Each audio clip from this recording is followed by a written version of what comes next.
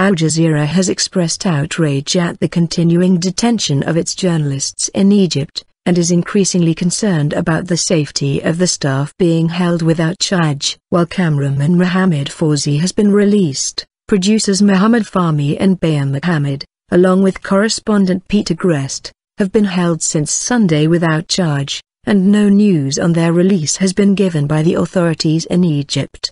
Greste appeared in front of the prosecutor in Cairo for the second time in 2 days on Tuesday, but is still being detained. A legal advisor said that Mohamed will be detained in Tora prison, outside Cairo, until he is brought before a prosecutor for questioning. This is due to happen on January 4.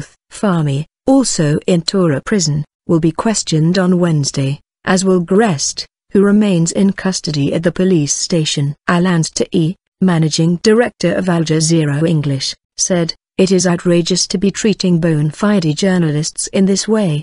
The allegations that are being made are totally false and unfounded. We operate in Egypt legally." The team were working on a number of stories to show our viewers around the world all aspects of the ongoing situation in the country, and every member of our team has huge experience carrying out the highest quality journalism with integrity. Doha-based Al Jazeera welcomed the release of Fawzy on Tuesday, but demanded the immediate release of all of the detained journalists. Heather Allen, head of news gathering at Al Jazeera English, said, "Peter and the team have been working on a number of stories in Egypt. We reported daily on political events including the recent protests in some universities.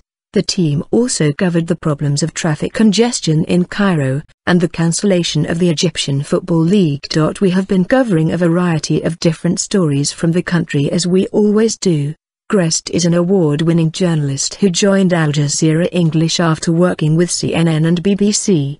He won the Peabody Award in 2012 for his documentary on Somalia. Fahmy is a producer who worked for CNN and the New York Times prior to joining Al Jazeera. Mohamed is a journalist who works as a Cairo-based producer for Al Jazeera English. All three Al Jazeera journalists have upheld the highest standards throughout their careers. Al Jazeera is increasingly concerned about the safety of the journalists in Egypt. Two other Al Jazeera journalists, Abdullah al-Shami and Mohamed Badr, have been held without charge for over 5 months. The network has been also demanding their immediate release. Several organizations involved in global media freedom have joined the call for their immediate and unconditional release, including Committee for Protection of Journalists, Reporters Without Borders and International News Safety Institute.